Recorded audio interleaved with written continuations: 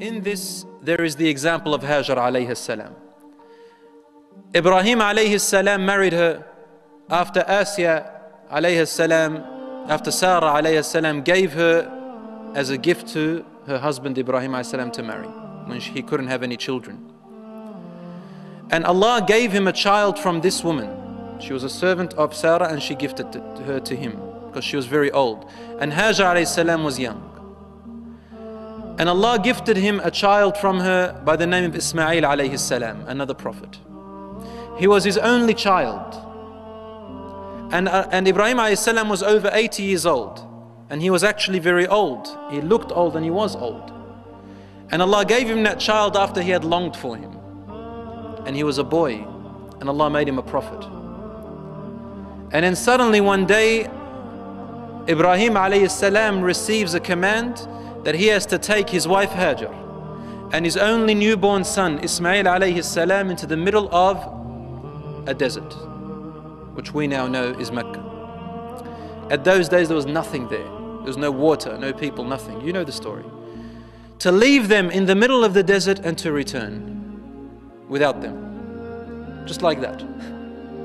No sources, no people, no food. Leave them there and come back.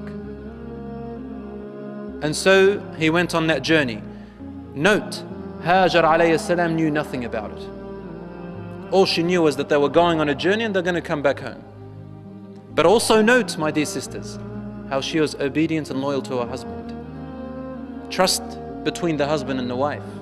He's a prophet of God. And she is obeying him, putting her trust and loyalty in Allah, then her husband. So they went. And when they reached the middle of the desert, they sat down and Ibrahim alayhi salam stood up and he started to walk back to Palestine. And he did not ask his wife to follow. So she chased after him. Ya Ibrahim, ila man tatrukana? Who are you leaving us to? There's no one with us. What are you doing? And Ibrahim alayhi salam would not reply to her. Why? Because if he replies, we'll get into a conversation. And he is afraid that his heart may lose itself.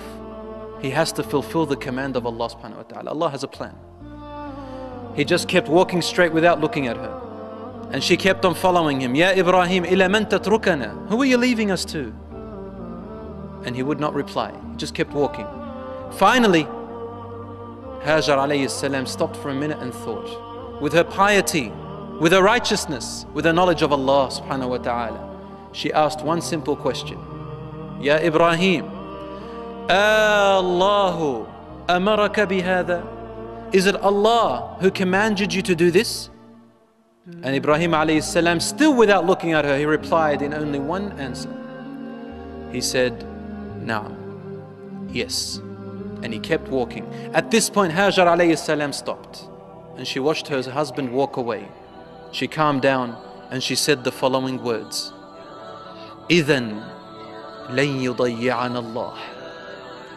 Therefore, Allah will not let us go. Allah will not lose us. Allahu Akbar. I want you to put yourself in that position. To us it's an imagination, it's just a story. But imagine you were really there and it is you, the woman who her husband is commanded to leave her right there, in the middle of nowhere. In the middle of nowhere. There are obviously many men who can't even do what Hajar alayhi salam did. Which man can do that? We are talking about women. Which man can do that? She had the power of 100 men at that time, at heart. She said, إِذَنْ لَن يُضَيِّعَنَ اللَّهِ. Allah will not lose us. Such reliance upon Allah subhanahu wa ta'ala. Why would she not be one of those of paradise? This is a perfect example of it. إِذَنْ لَن يُضَيِّعَنَ اللَّهِ. Allah will not lose us. And you know the story. She began to run between Safa and Marwa when the food ran out, and Allah subhanahu wa ta'ala gave them water called Ma' Zamzam. And a whole village came and lived around them.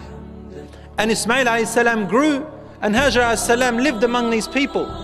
And Allah subhanahu wa ta'ala willed it for them not only to be looked after, but to also grow a whole city, a new tribe, which never existed before. And it lasted out of her honor. Allah subhanahu wa ta'ala honored her in the Quran and honored her till today. Millions of Muslims around the world go, men and women to carry out the ritual of a woman. One woman. What do? We actually hurry between Safa and Marwa. What is it? It's walking and hurrying between Safa and Marwa. Why? Just because of one woman.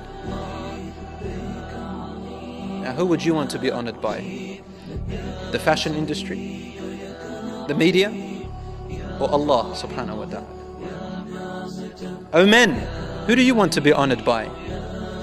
Your business at work? Be promoted a little bit? Okay, be promoted.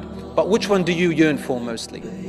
Compare. Is there any comparison between being honored by a human, by a man, or being honored by Allah subhanahu wa ta'ala? There is absolutely no comparison. And here is Hajar alayhi salam, one of the best examples, not only for the women, but for the men before the women.